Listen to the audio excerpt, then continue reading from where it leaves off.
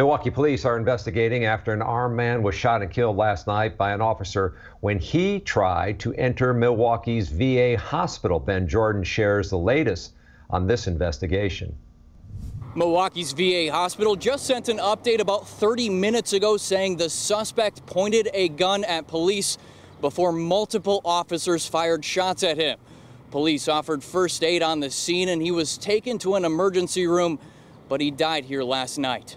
VA police is requesting our assistance with a male on their premises with a shotgun, no shots fired, just walking around. Hospital supervisors say shortly before 9 o'clock Monday night, officers shot the man multiple times outside the patient entrance after he threatened police and refused to drop his weapon. The hospital says the suspect was not a veteran. Milwaukee police have yet to share the man's name or why investigators believe he came to the hospital with a gun. Otis Winstead is the executive director of Dry Hooch Great Lakes Division, a nonprofit veterans organization with an office right across the street from the VA hospital.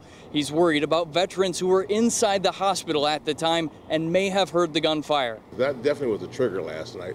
How they reacted to it, based on my experience, depending on the severity of the PTSD, it could go from 0 to 10 fast. So I'm sure they were able to contain things and kind of de-escalate any situation that might have came up.